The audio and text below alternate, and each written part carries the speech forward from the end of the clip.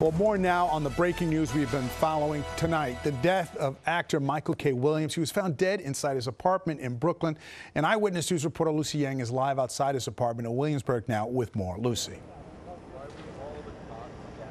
Well, David, family, friends, co-stars, and fans are reeling from the death of Michael Kenneth Williams today. We're in Williamsburg in front of the luxury condo where officials confirm the 54-year-old actor was found inside his penthouse apartment by a nephew around 2 o'clock this afternoon.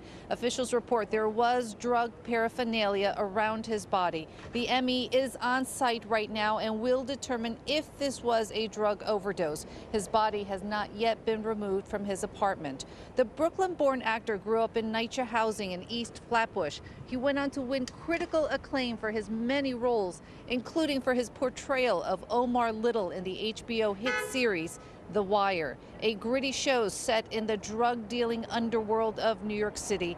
It may have been a little too close to reality if drugs did play a role in the actor's death. HBO just a few minutes ago released a statement mourning the loss of their HBO family member of more than 20 years.